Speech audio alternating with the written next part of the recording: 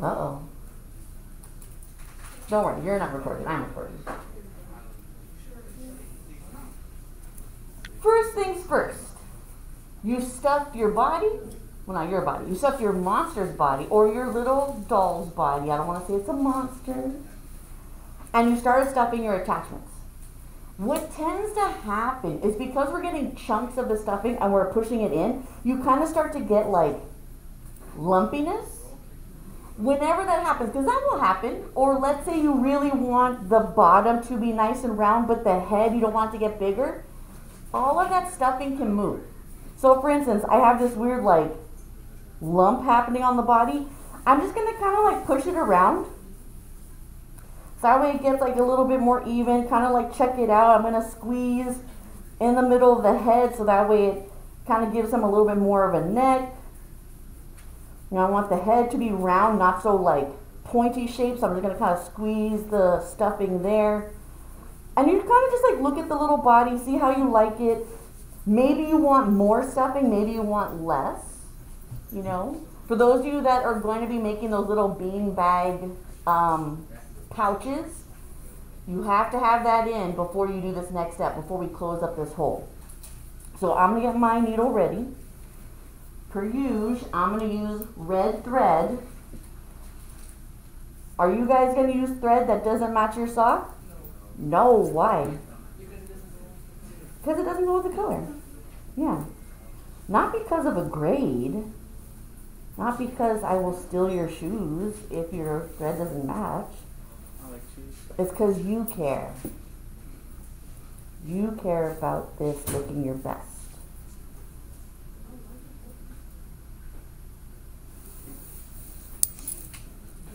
So while you're watching me get my thread ready, because this is riveting,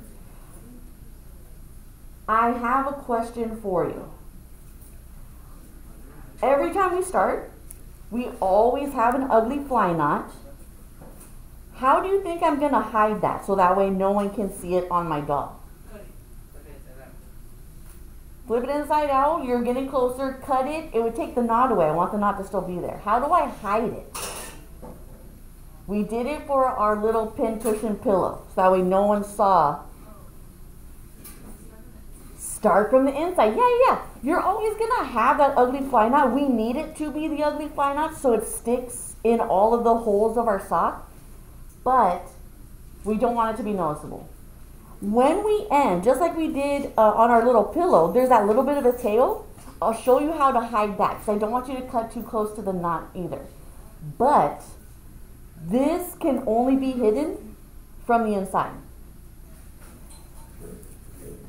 Do you guys remember the name of the stitch that we did at the top? Not cross stitch. That is a stitch name though. Good job knowing that. We went from one side and then we went over stitch. Good job. I heard the whispers. You're welcome. Here's one thing that I really want to emphasize. You have to close the hole. All of my students, sometimes they're like, oh, my arm fits like right over that gap. I'm just going to attach the arm. Because we cut it, well, because I cut it, because there's that fracture of the webbing, of the knitting of the sock, it will continue to grow underneath your arm. So you really want to close it up so that way it stops. It's just there. So I'm starting from the inside. I'm just picking a part. It doesn't matter where you start. I kind of like look at the hole from the side, and I'm just going to go on one corner. Good morning. Good morning. I'm going to tuck that fly knot underneath so that way no one can see it. And now I'm doing the over stitch. So I'm not doing the running stitch, not what we did before. I'm going to go, let me zoom in a little bit more on this, it's a little bit easier to see.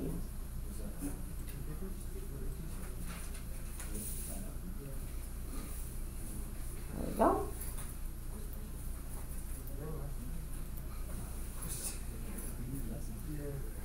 I'm going to start at one end. I'm putting the needle all the way through. Think about it like a spiral bound notebook. I'm going to be doing this with the thread. It's just spiraling around that hole. So I'm going to pull it through. Again, the overstitch, it gets nice and tight. I'm going to go over, right, across the hole, come back through, just like before. I'm never getting too close to that edge. The thread might just rip off. So I'm going over, back through.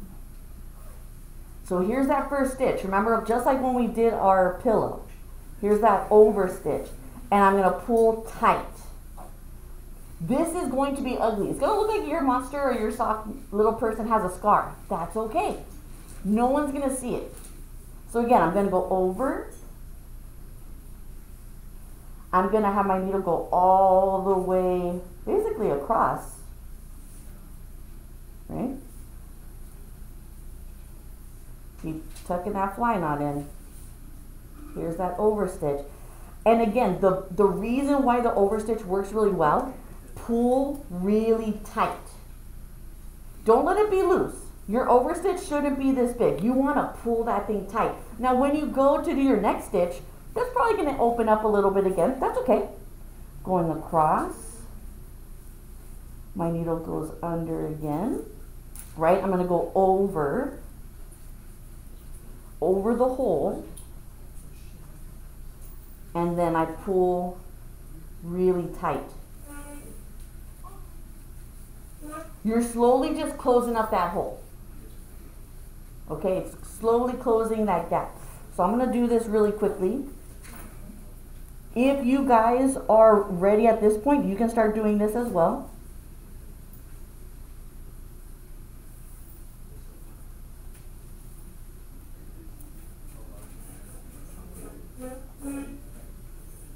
Again, don't get too close to the edge. You don't want to be like a million miles away from the edge, but you also don't want to be too close. Like I'm not grabbing Sock from like back here on his body. I'm still getting close to the hole.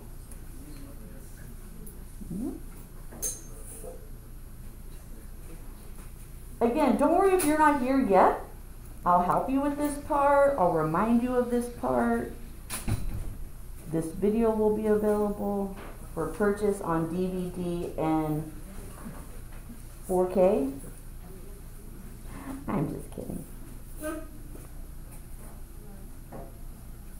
So again, I'm pulling really tightly. I also kind of hold the thread because if I let it go, it kind of loosens up that stitch. I'll hold it just a little bit. That hole is getting smaller, slowly but surely.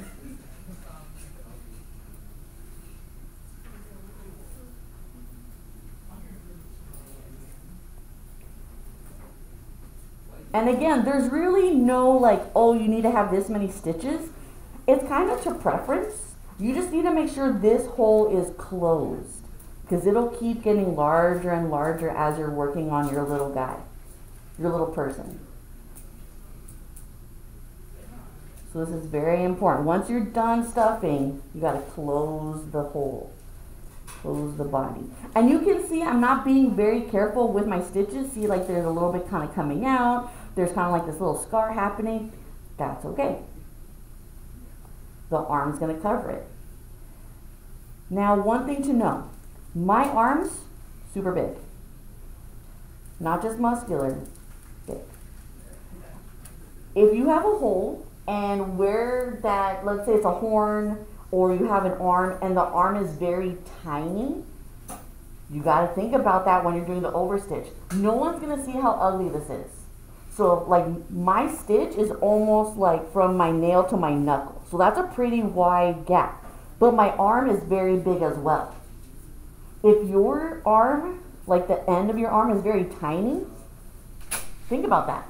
You might need to close the stitch a little differently to get that hole tiny in one spot.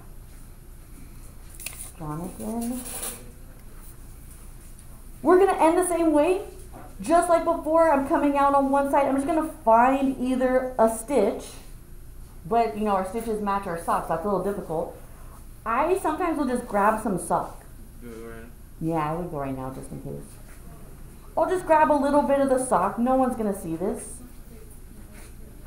Through the loop. And I'll do that one more time, same spot. Grab a little bit of the sock. Oops. Needle through the loop.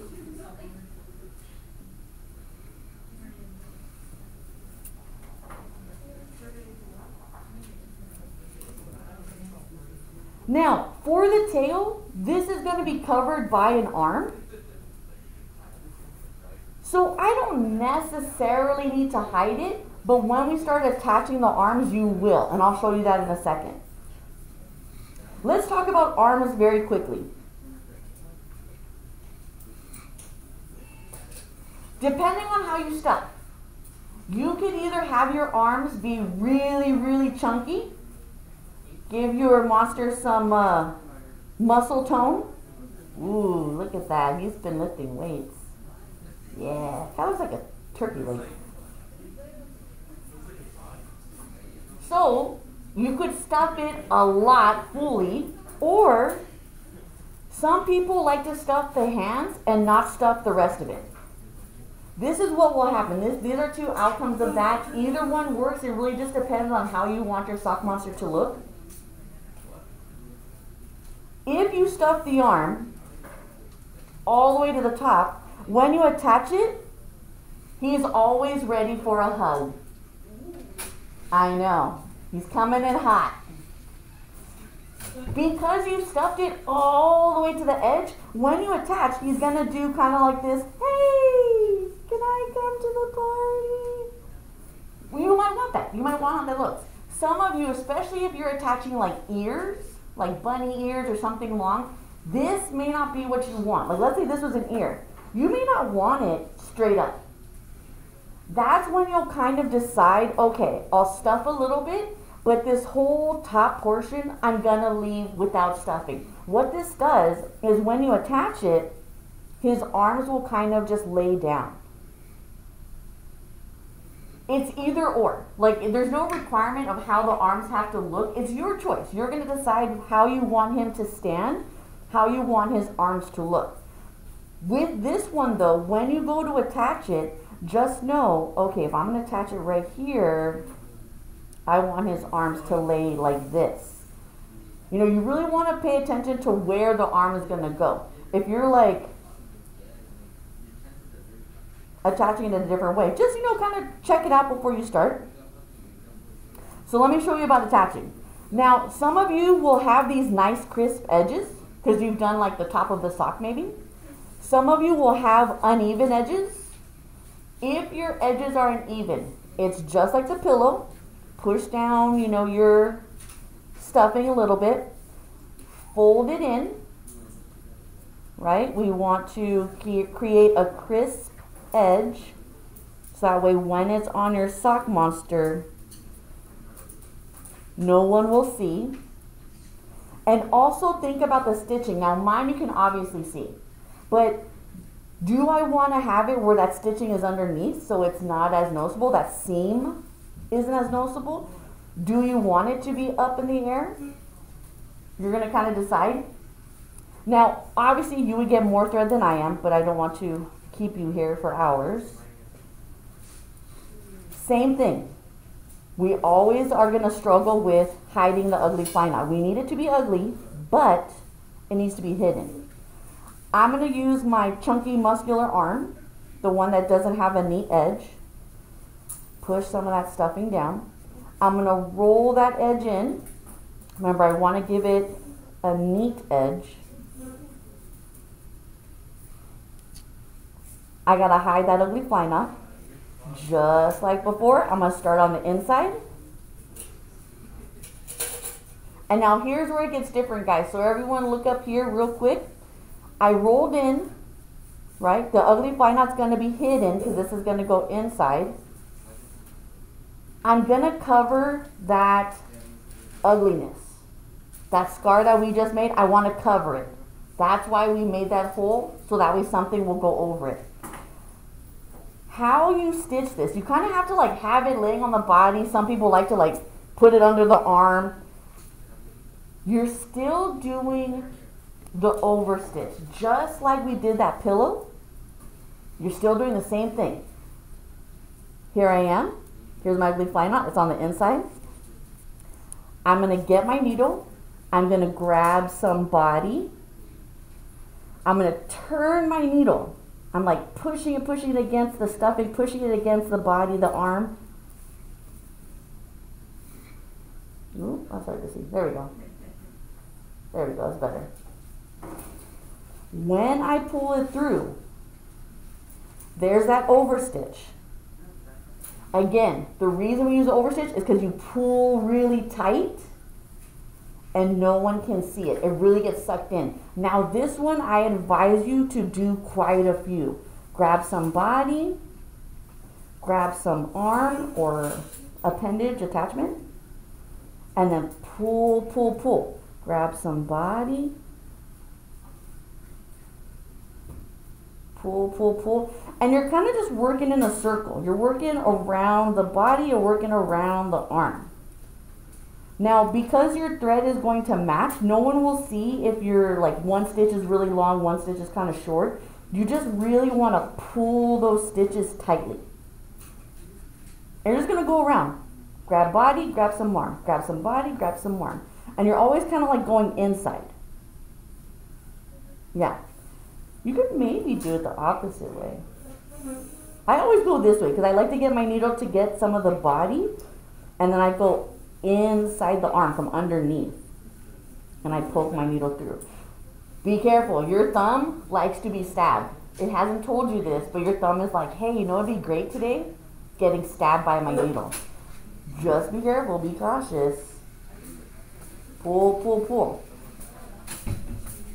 When you end, same knot, just like we've always done. Find a stitch, slide the needle underneath, and then through the loop, because I'm running out of thread. I got to get more. But this is what you're going to do. Check your stuffing, rearrange, close the hole. It's going to be ugly, right? That's going to be an ugly scar. That's okay. Your arm is hiding it. See if you need to fold in. Like this arm, I have a nice clean edge. I don't really have to fold it unless you don't want it that long. Like maybe it's too long for me. I'm going to fold in to make it shorter. You can. And then what kind of stuffing for the arm do you want? A lot or a little? And that's just a matter of going around. Grab some body, grab some arm. And just keep going all the way around the little arm till you get back. If you run out of thread, that's okay. Stop. Put the ugly fly knot underneath. Start again. And keep going. Okay? I'm going to walk around if you need help. If you don't need help, that is okay. To hide the tail. Because whenever we do that ending knot through the loop, I never want you cutting too close.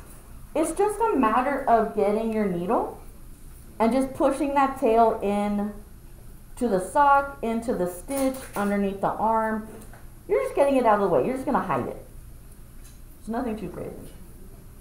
Okay? Okay, I'm going to put our music back on. If you need help, if you don't need help, then you're good.